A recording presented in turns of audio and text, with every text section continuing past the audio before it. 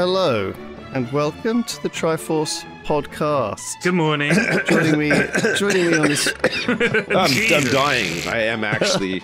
I thought it was hay fever, but I actually think it's just a travel cold. I got a cold whilst traveling. En français? Yes. Une maladie? Une maladie. J'ai rencontré une maladie quand j'étais en Paris. I went to Disneyland again. How was it? It was just the same as it was 6 months ago. That's crazy. I know. It was unprecedented. What's happening to you, dude? How did this? My kids. Happening? The last time we went, it was like the golden time to go in terms of their ages, and they really savored the experience so much that when we got back, they were so upset and we were all so bummed out that I was like, you know what, we got to go again, but we'll go again when the weather is a bit better. We'll go during the May half term because it's like 6 months away or whatever. And they were like, yeah, okay, let's do that. And we went and it rained every day, but it wasn't like pouring rain. It was just like drizzly kind of. It felt like we were in England for a week, you know? It was just gray and drizzly and just like a little bit windy sometimes, but doable, you know? Like it didn't ruin the whole thing. Right. But it was fun. You know, we went on Pirates of the Caribbean, I'd say like 500 times. And we went on Star Tours like 500 times, and it was fun. It was actually a really good trip. We like staged it out a little bit more, so we spent more time in like St. Malo and Rennes and stuff on the way up. And then when we got there, we maximized the time that we had in Disney, like park tickets and stuff. And then we had an extra night in Paris before we left, so it was a little bit less hectic than the previous time, and therefore a little bit more enjoyable. And they're all like that, a little bit older too, so I think they really enjoyed it. And the baby is like getting bigger now too, so a lot less hassle, you know. We didn't need to bring like formula milk with us or anything like that. She's like on the verge of being toilet trained and stuff. So it's like it's pretty good time, you know, pretty good time in our family for these sorts of excursions. And nice. Yeah, it was nice. It was good. It was good. Nice. I mean, I need a vacation now that I'm back, as you know, as usual. But it was fun. It was good. It was a good break. I want you to do that YouTuber style Disney review. You know, what's that girl who does like those 4-hour-long Disney videos? Man, there's tons of them. Jesus. I went down a bit of a rabbit hole with a lot of that stuff while we were away. Because it's just, you know, like when you're there, you're like, oh, I wonder what other people think of this stuff. And I wonder what the other Disneylands are like. I've been to some of them, but like I've never really like, you know, stayed in or near them. You know, like it's always been, I remember some of them from being a kid, or like I remember going to like the one in California when we were away for BlizzCon or whatever. And I was watching ride footage from some of the Disneyland rides in Shanghai, which were all mad. Like it was insane. It's like they just get like a different Disney over there somehow. I don't know. Why? How? I don't know. It's just mental. Like it just seems like crazier somehow. I don't know. Like they have more fun with it. I don't know. The rides seem more exciting. I don't know what it is, but it's just, and it's all in Chinese too, so I can't understand a single word of it. You know, like Right. The French one I can understand some of it, although. Like Pirates of the Caribbean, some of it's in French, and like I can't, because it's busy. You know, all the pirates are all talking to each other and yelling and drinking and yo-hoing and stuff. So it's like I don't know what they're saying either. But the Chinese one is just like impossible. Like I don't even know where to start. So do your kids think the sort of idea of Disney is a bit of paradise is a bit French? You know, do they? Yeah, I think so. They've never been to like a, you know, one of the American ones, which is obviously all in English. It's all in English. So, and I said to them, I was like, do you guys want to try to go to one of the, you know, we can go to Disney World, it's huge, or we can go to the one in California, maybe like in a couple of years, like for the next one. And they're like, no, let's just go back to Paris. Okay. They're kind of like set in their ways, you know. Kids do like what they like, right? Like it's quite funny. They like I think there's some comfort in the familiar, right? But I mean, the thing is, it would still be familiar because I mean, Disneyland is just Disneyland, right? It doesn't matter what country you're in. Like there'll be little differences, but overall, it's more or less the same, right? Like the park layouts and stuff, they look similar, familiar, or whatever, and like I don't know, but Do they? I don't know. I Kinda, didn't think so. yeah, I a thought little they were bit. all quite different. Like catered well, to like their... like the like physical layout's different. The one in Paris is meant to be one of the better ones, but I mean, like Main Street USA is pretty much the same across all the Magic Kingdom parks, and the whole like you know, like the center circle that spokes out into the different lands, like that kind of stuff is all relatively the same, you know. Mm. I guess I've been to all of them then. Have you been to the one in Shanghai? Well, not Shanghai. So I guess you that's the have only you one. been to Tokyo Disney Sea, Yes. the one in Tokyo? I have. Yeah. Right. So And you've been to the one in California. yeah. You've been to yeah. the one in Florida. I have. Yeah. You've been to Euro Disney. Yeah. So you're missing one Disney. I'm missing the Chinese one. Yeah. Yeah. Which I can't. I'm missing the Chinese one as well. I've been to all the Yeah. other ones too. Gotta collect them all. Oh, Yeah, fuck's it's- sake. I think they're all quite different though. Feel They're- in vibe. You know, I don't know if Yeah, they are, but they're still I guess Disney, they've got right? to replicate like a similar feel so people can enjoy them. Yeah, Just, I just find it so interesting. it is. Yeah, It's different Well- when you go with kids though, because like I don't know. There's times when you're with them and you're like, oh my god, this is insane. Like, how have they built this place? And how do so many people come here and know about it and do, you know, like, you know what I mean? Like sometimes you go somewhere and you're like, I wonder if it'll just be like kind of empty, you know, like time of year or whatever. It never is. It's always fucking packed, like it just to the gills.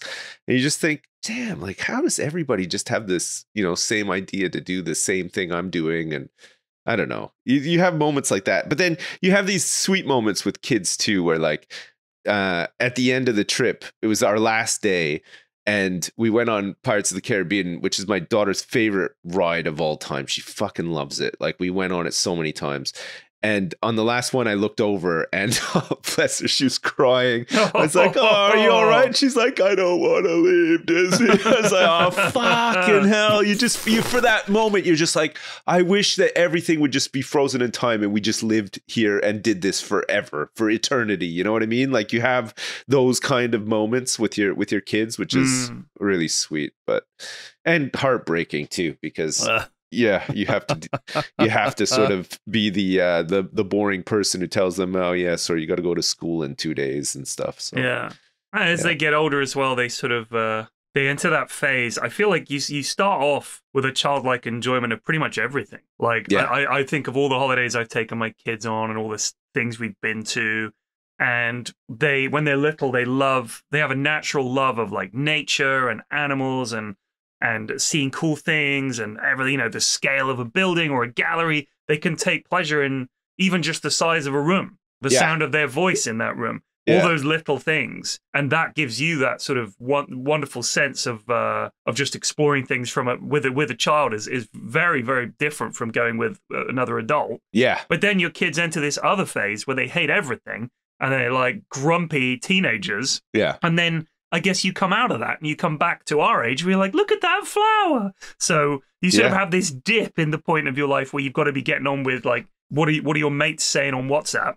And then you come back around to just enjoying a view or something. We had moments on the trip where I felt like we were not a family of 5, but we were like a family of 15 because every time we'd stop at a hotel or whatever, we'd just like hunker down for the evening. My son would just be like on FaceTime with all of his friends because like the new Fortnite season dropped. Right. Like all of them were on vacation somewhere. So they couldn't really like, you know, play together, but they were all on FaceTime watching like their favorite Fortnite YouTubers and talking about the battle pass and stuff. Oh man. It's like, hey, who are you on with now? And he's like, oh, I'm on with Billy and Brian and Jenny. So okay. It's pretty funny. Yeah, my kids fucking love a bit of FaceTime. It's funny. I personally hate FaceTime. I hate everything about it. I hate the delay and like it's awkward and I hate. Discord works fine for me. I don't or just the phone. I don't ever call my mates up just for a chat. No. Like I never. I started doing that with a few friends. You could really just sit and natter with them on the phone or whatever. But I have not called someone in a long time. Yeah. I mean, I call Lulu occasionally if I can't get his attention. Otherwise, I'll call him when I'm in Bristol or whatever. But it's like we're not just chin wagging on the phone. It's like, where do you want to go for dinner? And then we'll go to that place and then we'll talk. But yeah, it's funny, isn't it? It's weird, eh? I had a different weekend. Me and Mrs. F had decided we're going to do. There's something called the Capital Ring, which is like a walk around London. Oh. And it's not. It tends to be on the quieter, sort of more off the beaten track parts of London. So we did the Capital Ring part from Richmond Bridge, which is obviously right near us. We walked from there round to Brentford. Actually ended up in Boston Manor for any Southwest London fans. But you come across the Grand Union Canal just partway through Brentford, and that canal goes from Brentford in Southwest London all the way to Birmingham. It's the longest canal in the UK. Very historic canal. So if you had the means, you could just get on a boat and go to Birmingham on this canal, which I thought was quite cool. And I've done some canal boat trips and stuff when I was younger. I did one with the locks and the lock key and the gates and all the stuff like that. And it's something I've been thinking about doing, but I don't know how you guys would feel. I am terrified of steering that boat because I can drive a car, but I've never driven a canal boat. And I just know that I'll be on the waterways with all these people who live there. You're going to Austin Powers that thing. Right, I'm going to smash this thing into someone's fucking pride and joy, or literally get it stuck sideways somehow. And everyone's like, brilliant. Now we've got to wait for the recovery crane to come. Well, I mean, it's good that you at least have that awareness about yourself, because most of the people that end up crashing their canal boats into other people's property and boats don't have that awareness. They just think I'll be right. I'm fucking going for it. Yeah. I mean, they steer from the back. Steering a boat is very different from a car because there's no traction. I know. It's just momentum. And I'm like, I've never done this. So what the fuck? I mean, this is narrow as fuck. Like, you can't be conking into the side all the time. Go to, take your family to Center Parks this summer. And they have these electric, paddle boat things that you can fit like 5 people on. How long are they? They're pretty long, and you got to steer them from the back. So it's good practice. Huh. You do this in like a big lake that has it has like a cord that goes across the lake in the area that you can't go to, lined with fake ducks. So it's good practice. I'm just thinking, because they do these holidays. They're like narrow boats is what they call them, really. But it's like, it is a very long, thin boat. The engine and the rudder, of course, are at the back. And you just have to sort of putter around on the canals. And I mean, you see people, they park them in some quite sort of close sort of areas. They're like, cheek to jowl, sort of really, that must take some skill steering that thing. So if I went on a holiday where we hired one of these things, maybe us and another family or something like that, do they give you lessons? Like, is that a thing? Can I go get narrowboat driving lessons? Well, I know a few people who live on these boats, and I've been spending a bit of time on them lately, weirdly.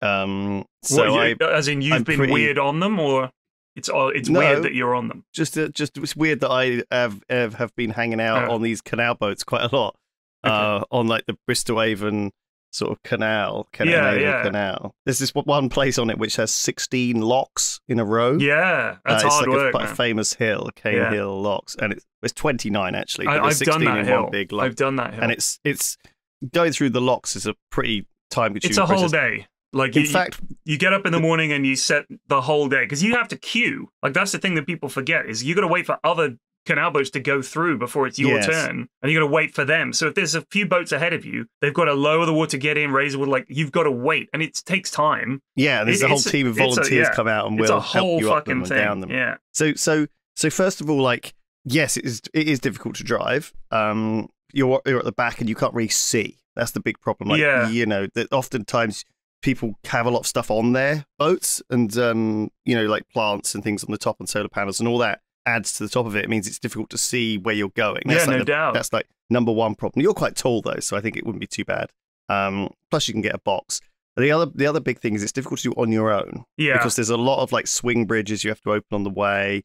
Some of them are on an awkward side, so you have to like jump out of the boat, or pull up to the side, jump out, climb over the bridge, open the bridge, go through, close the bridge, and then get back on again. And so you're constantly pulling over to the side. But actually, like, and yes, they do park really, really tight. But you can kind of just like drive in. You know, if someone's with you, they can jump off and pull the ropes to pull you in. Do you know what I mean? And you always have to like hammer like your boat down with these like pins to the side of the canal. So when you stop, you're not just tying, you're hammering it like a very rarely are there actually concreted in rings or anything to stop.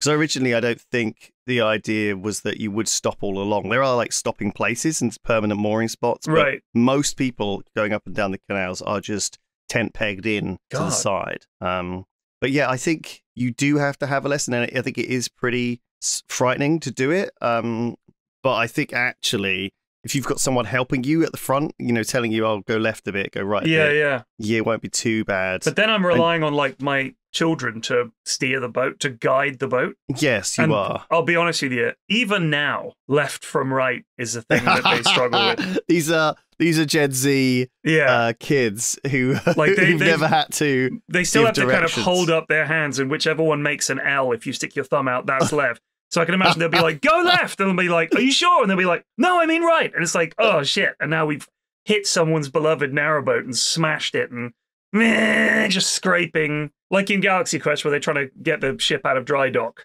That would be me. I don't think you should be frightened, especially. I think it is really nice in nice weather.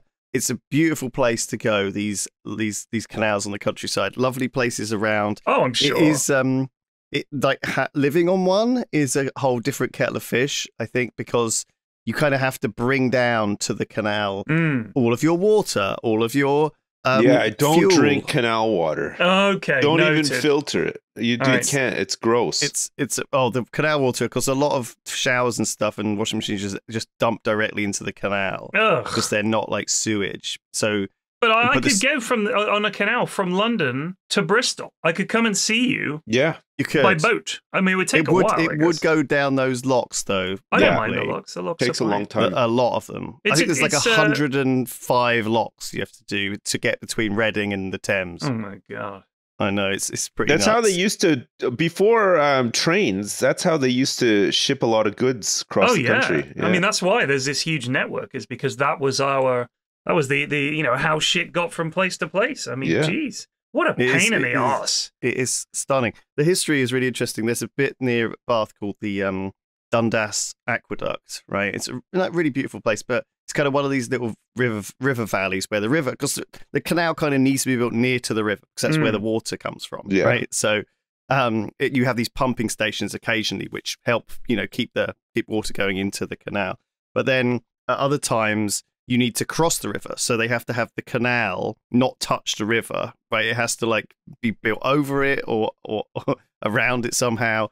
And then also you've got, because other people like to use that flat valley that's already been carved out. So there's a railway station, a railway line, and a motorway weaving through. So you've got this like junction of 4 different things of like river, canal, railway, and main road, and they're sort of spaghettied together somehow in this kind of modern way. But yeah, there's like Bathampton is particularly a nice place to walk along the canal side, and most, in fact, weirdly, okay, so living on a narrowboat or going to a narrowboat, you really kind of need a car, because annoyingly, every couple of weeks you have to move a bit further down the canal, and you need a car to sort of get the stuff you need to. The canal doesn't have a lot of the resources along it necessarily, but also there's a lot of lovely walks around there. So in fact, you think, oh, I'm going to go on a boat, but actually you spend most of your time walking up and down to civilization, getting in your car and driving back to places that actually have shops. Oh shit. And supply water and stuff. So it's I think if you just wanted to hang out for a couple of days, I would advise it, because it is really, really nice. But it's not what you would. It's not as idyllic, right? Well, no, as many people would expect. I certainly, having been around canals, they're pretty grim. I mean, it's not like you go to a canal. Yeah. Oh and my god, I saw like a dead pretty. deer floating by the other grim, day. Yeah. I mean, they tend to be in a more abandoned part of the city because you can't build shit there because there's a fucking canal. Obviously, people don't necessarily hang out down by the canal. The one in London, there's one in Camden, there's a canal up around there. It's okay, like you can go for a walk along there, it's not too bad. The one over in Brentford, it's nice enough. but it feels a bit eerie because you're kind of off the beaten track. You can hear roads and things around you, but you kind of feel like you're in the countryside. So it feels like you're in a weird maze. Well, you often are. Yeah. It's kind of weird. It's kind of cool though. Like it is like remote, but not. Yeah. You're going to see some dodgy shit going on down by the canal, and you're sort of cut off from everything else. You know, it's kind of private down there. It's a bit secretive. I'd be worried about getting mugged. How do these boats not get broken into all the time? Well, they do. There's one guy. You'd be crapping yourself sleeping in one There's of those one guy who like steals generators and stuff off people and sells them on Craigslist and Facebook Marketplace. One guy who's known to. Why don't they just stop this? Well, because they all you get all the WhatsApp groups and all the local people all know who he is and keep an eye out for him. Right. And there's a few kind of. It's got a few sort of hippie kind of community people as well around there. Like the people who live on narrowboats are kind of tend to be like the kind of people who live in vans almost, because that's really what they are, like floating vans. Van life, yeah. And so you've got a few people who are kind of very peace, love, and smoky weed, kind of very heavily that kind of commune thing. Hippie dreadlock people, which is fine. You get those people everywhere, but I think it's a higher proportion in that. That's and also true. You've got the enthusiasts, right? The boaters, the people who have wanted to do this their whole life and love the tedium of going and pumping out all your sewage every couple of weeks and all this stuff. Some people love that, and God knows. Yeah, I mean the horror stories though of like the boat floating away, and like all these things you hear like so and like having because most of the time. The toilet has like a macerator and you can't put anything down it, and if you do, it will start spraying back up at you kind of thing. There's like a lot of exciting like problems that can happen, and some of the riverboats are really, really fancy, really nice. Some of them I've seen down the canal look like a flipping. One of them is like it looks like what's it called, one of those metal lorry packing containers. What's it called? What do you mean? The cargo container. It's called. Okay, there you go. Okay. The big metal cargo container. Looks like one of them, except it's like wood panelled, and it's like inside. It's like really high ceilinged and open because you expect the narrowboats to be really kind of cramped, especially for you. You're like over 6 foot. That's head banging territory in a narrowboat, I think right? Sips is. I am. Yeah. You both are, aren't you? Yeah. No, I'm not over 6 foot. You've got 6 foot energy. I have the aura. What? How tall are you? 6, but I'm not like over. On the dot. Oh. Yeah. Okay. Well, that's anyway, that's still headbanging territory. I'm like 6'2", I think. I think you're maybe 6'2", 6'3", Yeah. I'm pretty but tall. Like when we go to the pub and it's sloucher. like Harry, Tom, Sips, and then I feel short, and then like someone like Lulu is there. It's like we brought our son. That's how it feels. Yeah, take me to Disney with you. So I was thinking, well, because obviously, it was Jenny Nicholson is the YouTuber who I watched the 4 I know hour Jenny long. Nicholson. Yeah. She did a great video of I watched the Avatar what she did back in the day, and I've sort of I think she's a huge great. following. Yeah, she's really funny. Anyway, the latest one she was talking about was this Star Wars hotel at Disney, which was the Star Wars hotel thing. Oh yeah, I don't know if you saw it or heard about it. It's gone now. The video's so interesting. They've closed it, right? Yes, they have. So I mean, if you haven't watched the video, like honestly, it's worth a watch. There's a Rolling Stone article about it. Like this video blew up so much, people are writing articles about this video. Like that's just the way it is. She is pretty famous. And it turned out that I think it went a bit viral on YouTube, and I mentioned it once and. At the pub, and Tom, Ben, just about everyone had also watched it all independently, and we had a really good like chat about it. So, but it's kind of like the hotel was this. It didn't really quite know what it was. It was supposed to be like super immersive. That was the word they were using all around the whole thing. It was like basically like kind of like LARPing. Yeah. You know how Disney wants to immerse you into their world to make you feel like you're part of it. I think they sort of went a bit too far with it and tried to make it, like this full-on role-playing experience, except without the budget to make it actually that, without really knowing what they were doing, and also charging. Every cupboard you open in your room, Admiral Akbar comes out and says, "It's a trap." This is too immersive for me. No, I didn't sign up for this shit. Similar to that. I don't know how I feel about this stuff. I mean, So I went to the UK Board Games Expo at the weekend. Where was that? And it was in Birmingham, NEC. Okay. And I haven't been there. Was it as since... shit as the Lego thing that was in the news recently at the Birmingham NEC? What was the Lego thing? This was, I think, a couple of weekends ago, or maybe even just last weekend. It wasn't as bad as that Grotto, the Charlie and the Chocolate Factory thing in Glasgow. This was some Lego thing and promised all this stuff like, oh, there'll be all this Lego and builds and all this cool stuff. And it was this con. So it was a con that was genuinely a con. Yeah, it was a Lego con. It was a con. And everyone's saying this was awful. So this was just a board game. It was apparently a complete rip-off. Yeah. The UK's biggest Lego festival was a half-empty room with a pile of bricks. Yeah. Brickfest Live. Yeah. It promised that children and adults would be amazed by life-size Lego models, and visitors would be able to visit a marketplace where avid builders can find rare collectibles. Oh, but the image of the event showed large open spaces in a hall with an inflatable slide and a colouring in area. It's so tragic when an event like that is that shit, because part of me thinks, God, these organisers must have been complete con artists. But another part of me suspects that they genuinely went in with good intentions. Things fell apart. The date is getting closer. They're starting to panic. They're running out of money. What the fuck do we do? We've got to have something in this hall. And they put a bunch of stuff in there. And then if I was like one of the organizers, I would be hiding in the back, waiting for it, just praying somehow that people were like, yes, we had a great time. But you know what you're delivering is dog shit. Like, I went to Comic-Con a few weeks ago. Very slick, very cool. Tons of stuff to see there.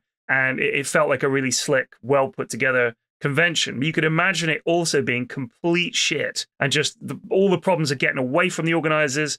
Some of them also are, of course, just con men, which is sad. But these tickets cost a fortune for these things. Well, luckily I got some given it for free. Nice. Basically, the UK Board Games Expo has been going for a long time. And I've lately been playing a lot of board games.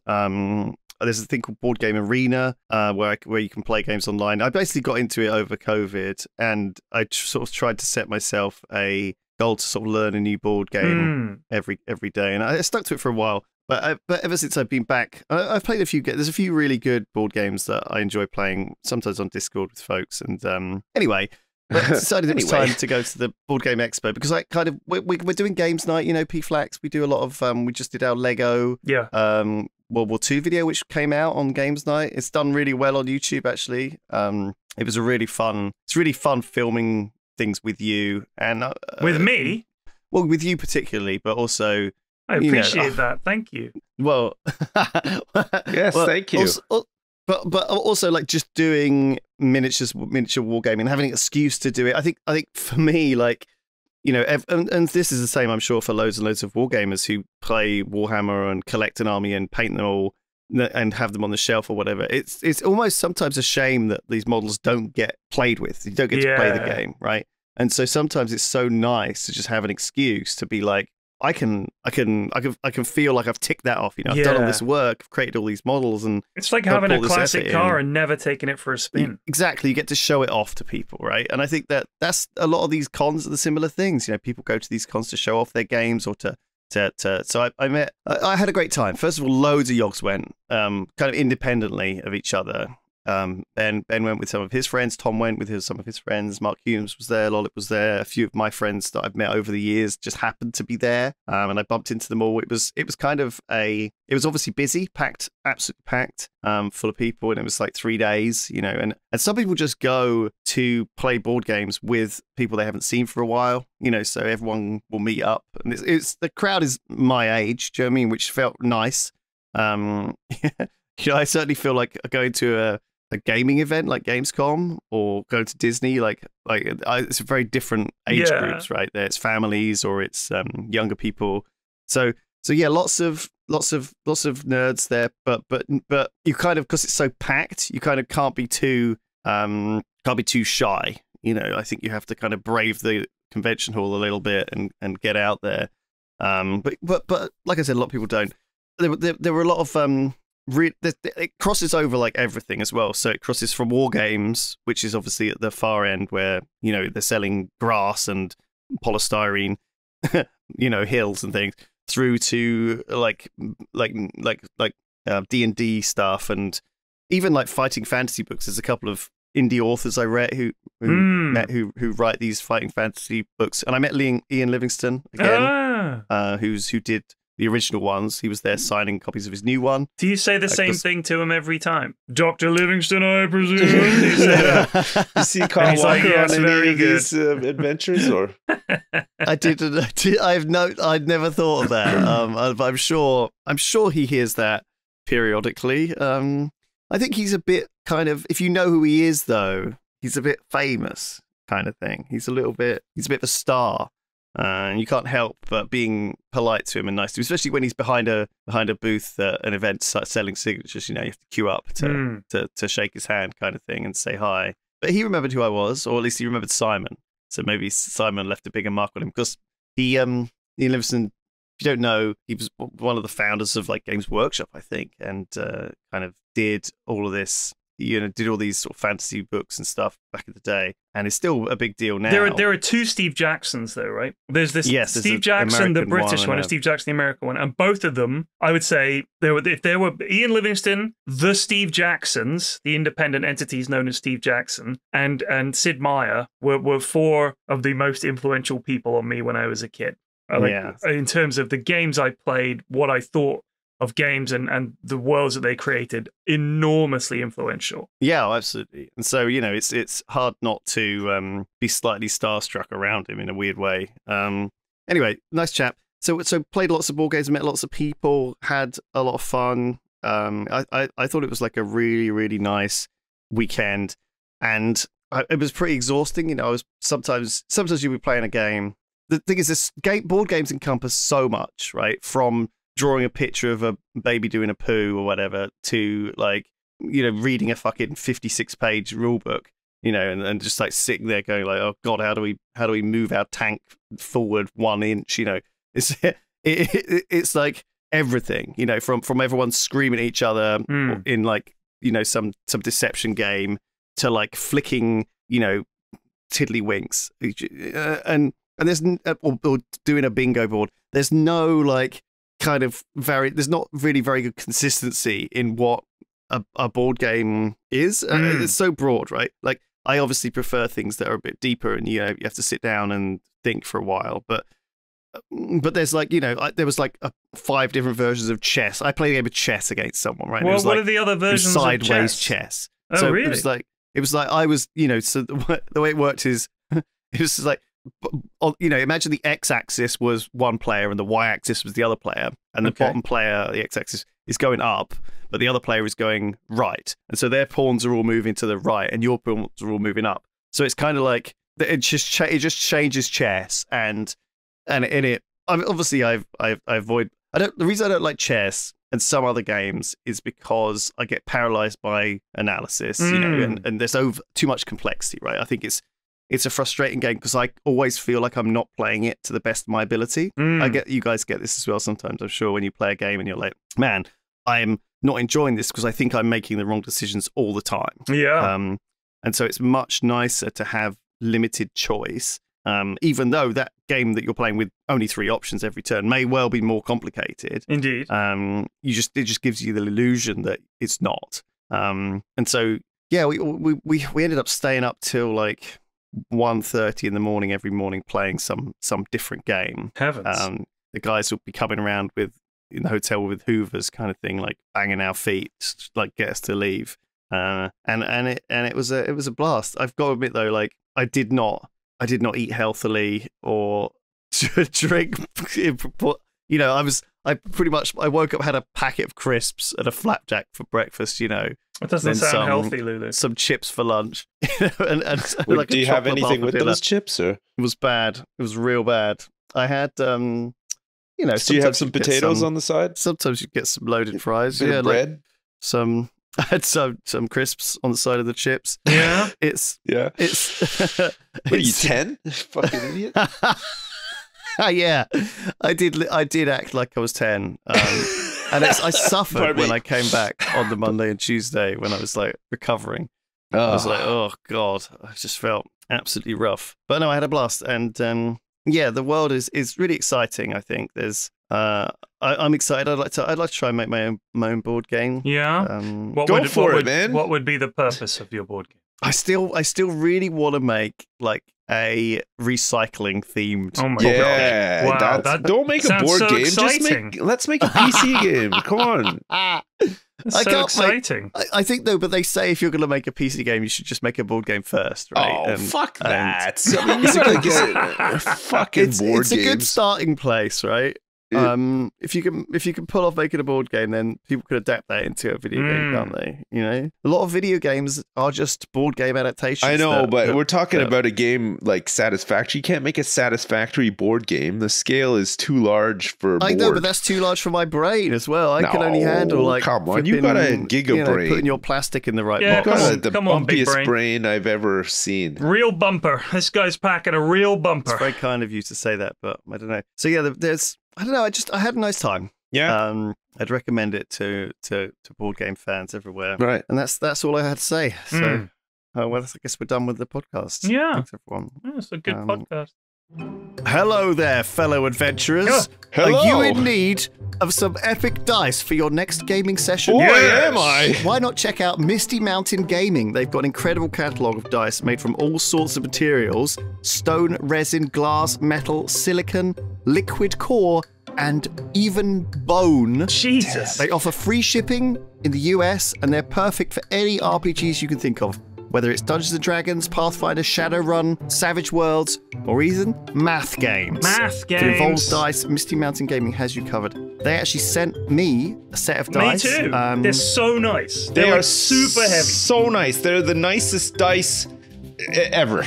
I couldn't rhyme again. These dice have charisma 16, maybe even 17, and constitution 18, because mine are made of solid metal. So Misty Mountain is the only dice company that offers a lifetime warranty on all their dice sets, including stone and glass. So if you ever smash them or roll them off the table, you can get a new set. They've got tons of other gaming accessories too. Leather bags, leather books, dice trays, miniatures. So what are you waiting for? You can go to mistymountaingaming.com and use code Triforce to get 10% off. That's mistymountaingaming.com, code Triforce, 10% off your order. And with the show. I got an appointment this afternoon, believe it or not, with the dog masseur, lads. I'm gonna take Aggie to get her back legs massaged. No way. That is lovely. In fact, that ties in with today's sponsor, who is Cato's Coffee. If you like coffee and you love dogs, this isn't coffee for dogs, by the way. You should check it out at www.catoscoffee.com. You can elevate your mornings. It's premium coffee, roasted to order, ensuring you get the freshest cup possible. They support animal welfare and eco-friendly practices with every purchase. It has got some delicious flavor profiles, expertly roasted for a smooth, flavorful experience every time. And your morning cup will contribute towards positive change for pets and the environment. Sounds good. Where can I find out more, young Lewis? That's www.catoscoffee, KATOSKOFFEE.com. And you can use code Triforce for 5% off your entire order. Find something to suit your taste today. If coffee isn't your thing, they have some delicious teas, and there is also some merch for you or your furry friend. Find something to suit your taste today. Thank you very much. On with the show. That's great. Well, that's a great podcast. Thank you so much. We got some news. Hang on. Whoops. I've got some news. Atari. Ancient company Atari, who were big when I were a lad. Filling up landfills with too many cartridges that they made. Yeah, that didn't sell. Famously the ET cartridge. And warehouses full of ET games. Yeah, they buried them all. And there's a YouTube video you can go watch of a guy who went and dug them up. So, because it was kind of seen as I'm pretty sure I spoke about this in a previous episode. It was seen as kind of a whatchamacallit, an urban myth, collectible, an urban legend. And he was like, I'm pretty sure they did it. And they found the place, and there were a bunch of fucking cartridges buried in the desert. Yes, poor so, ET. So Atari, before my time, honestly, my first games console. Exactly. Great name for a company. You didn't have a ColecoVision? Didn't. My friend did. I'm glad I didn't. It was a piece of shit. Yeah, the controller was unbelievable. What about the Intellivision? No, I didn't have one of those either. I think my friend had a Vectrex. Let me check. Did you ever have a friend that had an Amiga 500? Yeah, God, yeah. Yeah. I never had one myself. And a Commodore 64. I had a 64. My dad was like, you can't do any, you don't need an Amiga. I was like, he's like, next thing you'll get is a PC. That way you can do programming. I was like, people do programming on Atari. He's like, no. So the Atari sold 30 million units, the Atari original, right? And it was released in I want to say 77. 87 is the NES in North America. Yeah, but I remember having an Atari, and we didn't get it in the 70s. I think I would have been about 3. Yeah. Well, there was a big gap between the Atari coming out and then the NES hitting. The only other thing that you would have potentially had in between is ColecoVision. Yeah. Well, and look up Commodore the Vectrex. 64 and No, 64 was later. 64 was late. Yeah, that was the 8-bit era. Because that came out at the same time as the NES. Like, it was around that era. Oh, right, okay. The Vectrex. God, this thing look looks at the like a Vectrex, piece of shit, mate. It looks like a little robot friend. It's really weird. It's literally a horizontal screen, right? It's really strange. Man, do you remember Gyromite for the NES, the little robot friend? No, I don't. Gyromite, yeah. He was like a little. No. He looked like a little bit like maybe Wally. Oh, or yeah. or something. Oh, are you thinking of Rob? Yeah, the little ROB. Yeah. Yeah, so a friend of mine had that. A kid I knew at school had that, and we went and looked at it. I was like, what does it do? It was like, nothing. I was like, all right. Yeah, it really didn't actually do anything. I think the light gun for the NES was probably better value, right? There was the light gun that looked like that light Duck bazooka. Hunt. No, that was the Super NES. That was one. a Super NES. What were you saying about Atari anyway? So anyway, Atari. So at the same time as the Atari released, the Intellivision released, and it was a big rival. It was like Xbox versus PlayStation. Yeah, right? They were clamoring to get all the big exclusives. They wanted to have Call of Duty and all the big ones, you know. Yeah. So that was 45 years ago, right? That their rivalry was going on. Atari has ended this rivalry by buying out Intellivision. That's right. It's taken it over. This is huge news, guys. It's 45 years later, they finally did it. They won. They won the console war. What? They were playing the long game all along. Intellivision still exists? Exactly, P-Flex, and second of all, Atari is back? Atari's is still around, yeah. They've been around. What have they been doing? Publishing. What? They publish games.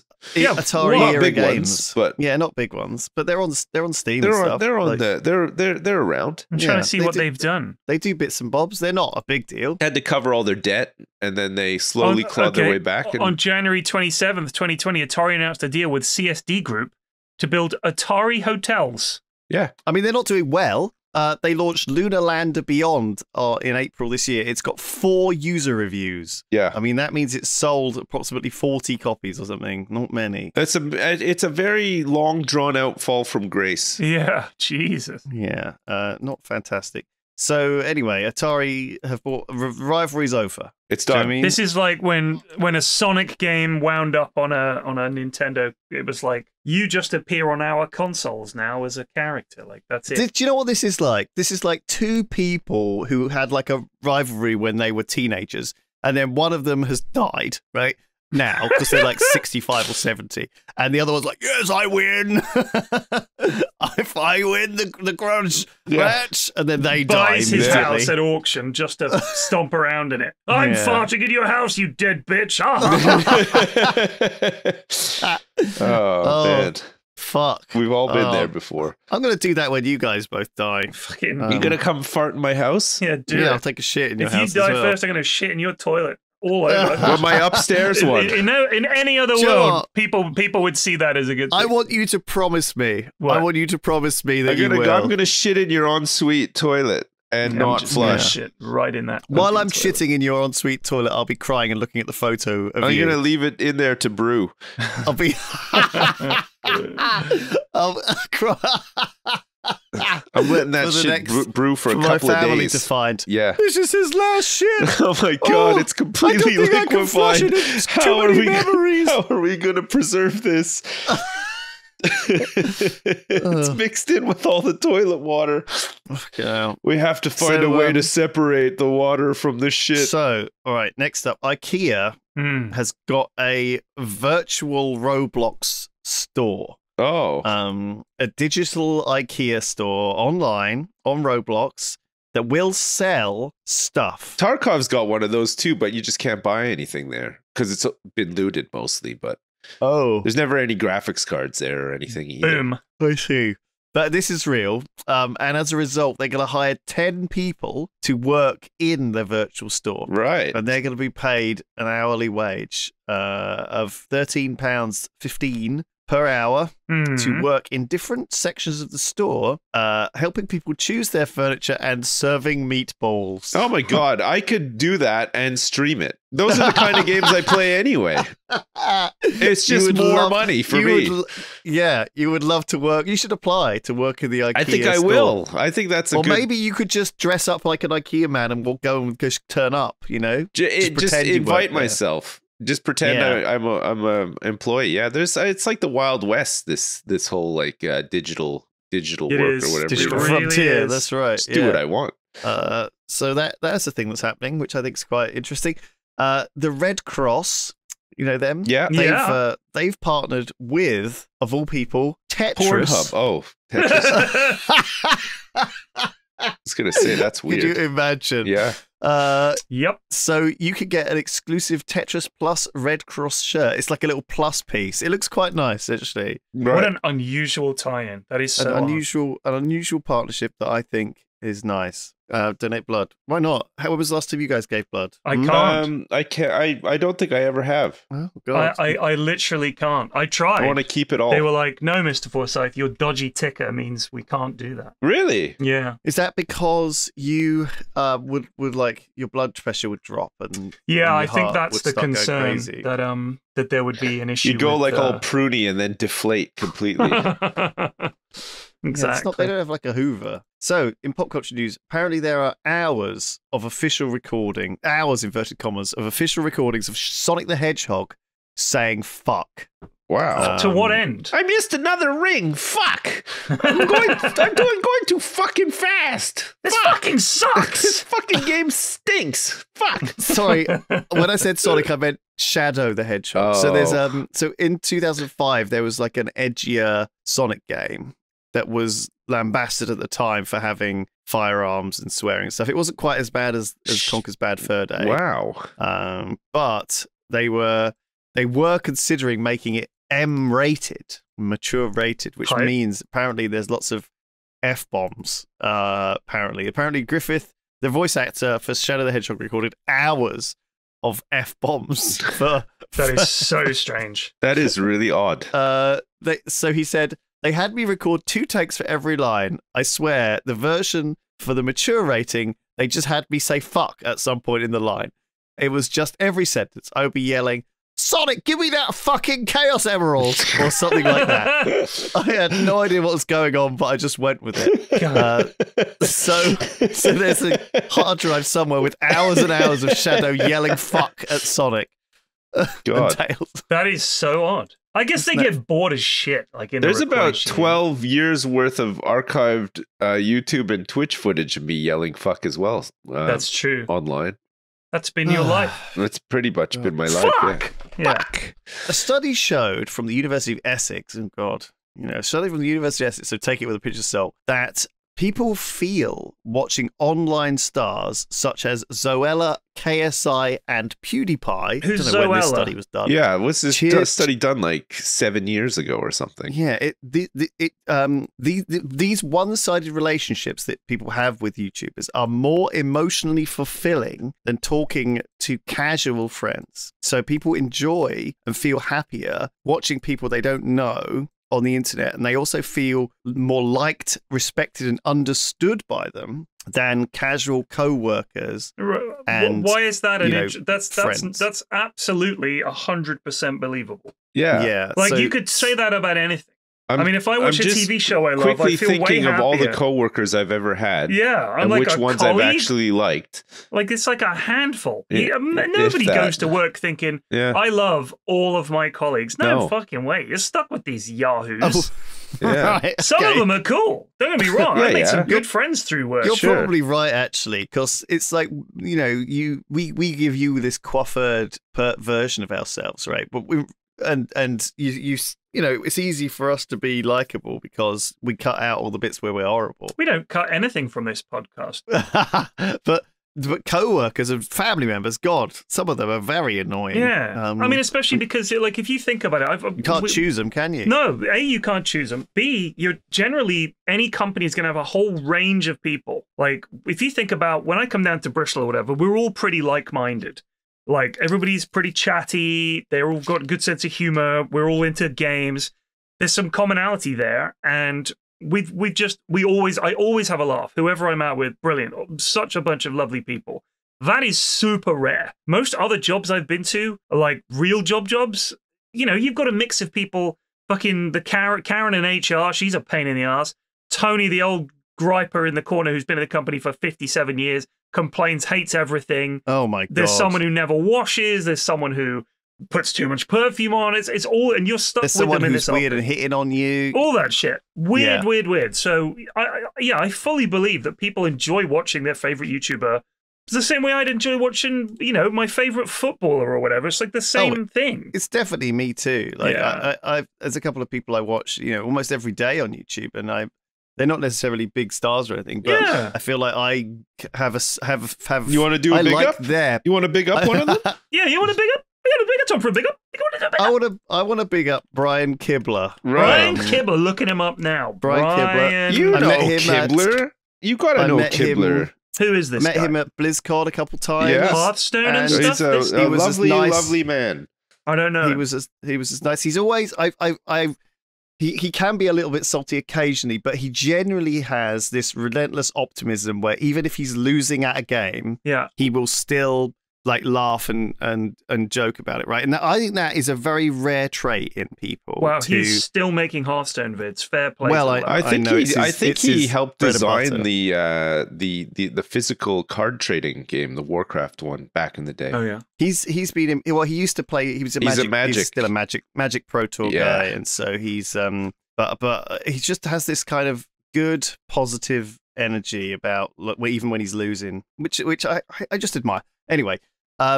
The UK, all right, is running out of ghosts. Oh, I saw this. What a ridiculous article. Because they've been hunted and contained? No, they're getting old. Oh, they're moving on. Yeah, they're just getting old. That's a good thing, though. That means that they've finished their business in the mortal realm. So somebody is completing a checklist for all these people. They had unfinished business. That's how ghosts work. What's more likely is, I wonder if we could plot a graph showing I forgot to pay my taxes. The increase in phone ownership and the decline in ghosts. Pretty sure there's a big correlation there. Just like everyone's saying, was it a Tom Scott video or someone? Maybe it was Vsauce or something, I don't know. That the rise of mobile phone usage has cut down drastically on the number of Bigfoot sightings because you can't claim you haven't got a camera. You've got it. It's right there. It's right there. It's always with you. You fucking taking pictures of yourself every time you have a meal. You know the camera shortcut button. You know it all. It's right there. Where's Bigfoot? Just shoot a picture. Let's see a picture of Bigfoot. Huh? You see a ghost? Just pop your camera up. Bam. Film it. No problem. Job done. Exactly. I don't know why, but at the same time, like when you said that about the ghosts, it reminded me of that scene in Ghostbusters 2. You know, when the guy phones up, he's like, "Yeah, we're down at the port, and you're not going to believe it. The Titanic is just docked." And then all the fucking ghosts are walking off of the busted up Titanic. Oh God! I don't know. I love the way that was set in New York, and all the guys seeing the ghost. Mari, look at this! Hey, you finally There's a made fucking ghost! Oh, where have you been, huh? Hey, you're running out of ghosts. We got a lot of immigrant ghosts. We got a bunch of fucking ghosts. We ship them in. We're shipping in ghosts. Look at this. Oh, we got a ghost. We got a whole boatload of ghosts here for you. Fuck. That's what you need. You need to go and apparently there are some. Oh, it's like bollocks. This. You can recharge them. What?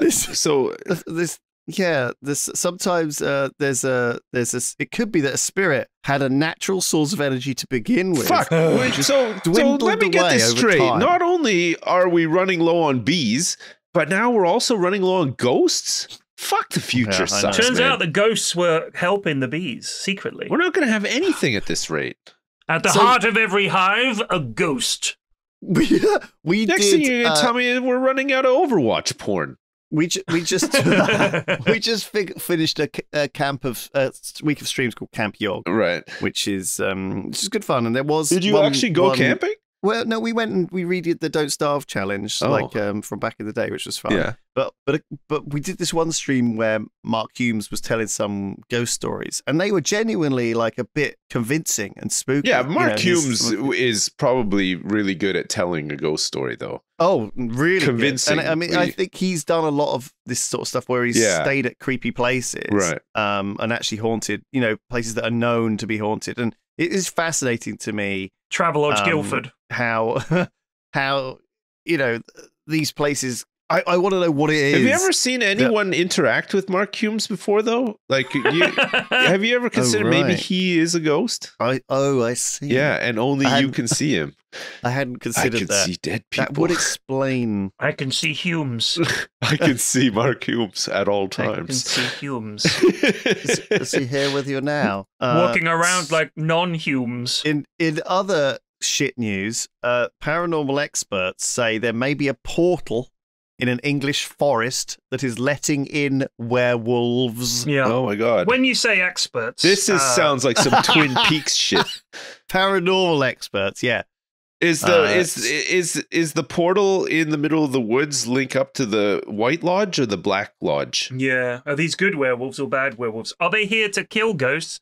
Bring us more ghosts? Do they talk in reverse and in slowed down time as well? Who is this a picture of, Lulu? You sent us a picture of a short, bald man. It's an author called Lee Brickley, who has researched the area for 2 decades and believes there could be a door to another universe letting in werewolves. I wonder if he's saying that because he has a book to promote. He does. Cannock Chase is known around the world as a place where people encounter entities such as ghosts, phantom hitchhikers, and most famously, the black-eyed child. Do mushrooms grow wild there, is my question.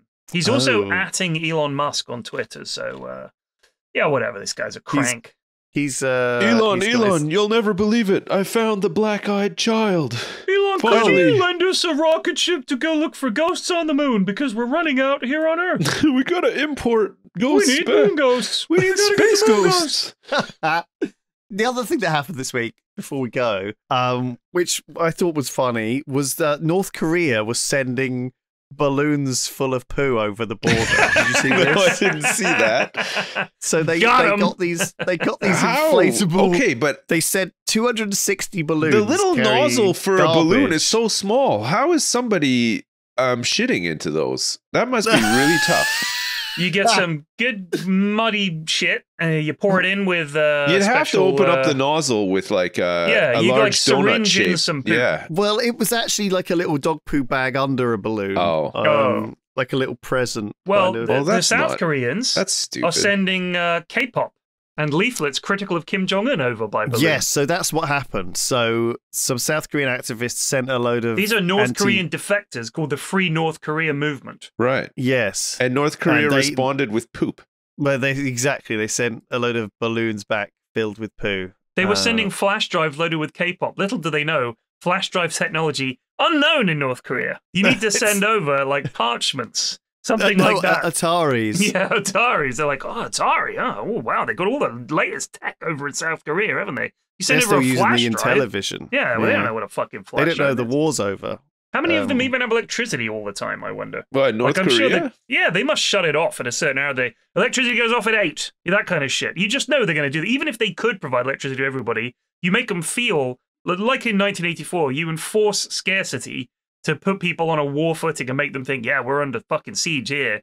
We need to knuckle down and, we've all got to pull together. You create that siege mentality, you can get people to do whatever you want. True. Well, there you go. True. That is that. What a fascinating... You timed it perfectly, Lewis. That was an hour when you said that is that. Fascinating well done. Series of news. Well, it won't be once we trim out all of the guff. There is no trimming. What my trimming? God, this was flawless. I had to trim There's shit. so much guff. Sorry. What, are you going to do a 5-minute podcast? You fucking dumbass. You're like one of those YouTubers that cuts out every breath and every pause. My kids watch them. It's just a stream of blah, blah, blah, blah, blah. Like the chocolate rain guy.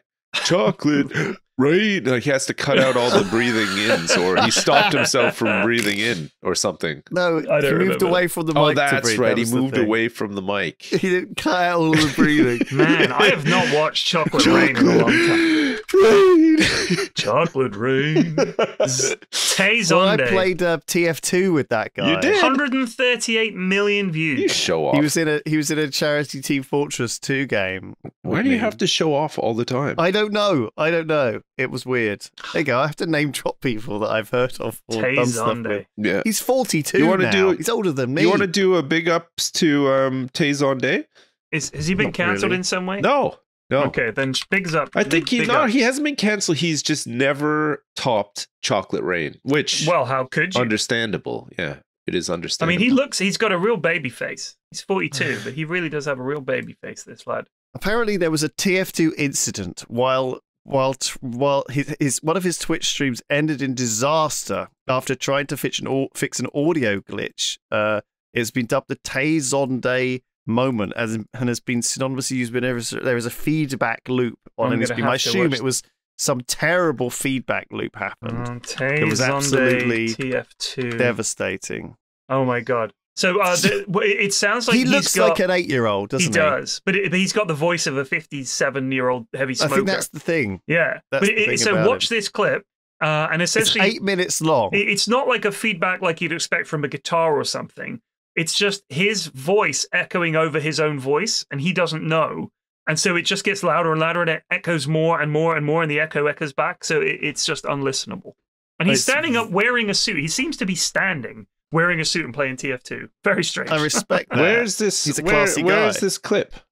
Sorry, I'll post it. we'll Hold put on. it- Zipper, there you zipper, go. zipper, zipper, You zipper, can just zipper, zipper. Google There it is. Tay Zonde Tay Zonde plays plays Team Fortress 2. Yeah. Everybody with this, go watch that in your own time. Give it a listen. Then you'll know what we're Just talking think about. that this could be how the Yogscast could be like this, you know? Yeah. But fortunately, we have a very very hard-working studio team keeping Do us we? all going. Yes. Oh, yeah. And, I mean, and yes, we do. editors cutting, Yes, we trimming, do. and making us sound great. Good luck with this one. Yes, we do.